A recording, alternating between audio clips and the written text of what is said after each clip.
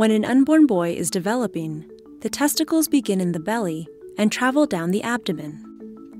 The testicles travel through the inguinal canal, bringing with it a lining of the abdomen called the processus vaginalis. Together, they descend into the scrotum, and once the testicles are in the scrotum, the processus vaginalis closes. In about 1 out of 100 boys, the processus vaginalis does not close completely. Whenever there is an opening between the abdomen and the scrotum, abdominal fluid is free to move into the scrotum. A hydrocele occurs when the fluid builds up and causes swelling in the scrotum. Having a specialist perform a physical exam is the best way to diagnose a hydrocele. If surgery is required to fix the hydrocele, your physician will provide you with the best option for your child's specific condition.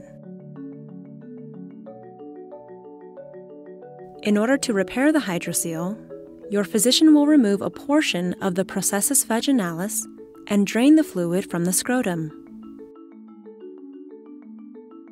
Once the hydrocele has been drained, the open processus vaginalis is closed, so fluid can no longer travel into the scrotum. On the day of surgery, plan on being at the hospital for at least 5 hours. Before the surgery, you will meet with the surgeon and anesthesiologist. Most hydrocele surgeries at Children's Hospital Colorado will take 1 hour on average to complete. After your child has recovered from surgery and anesthesia, they may go home. Most children can return to their normal activities in 2 to 4 weeks.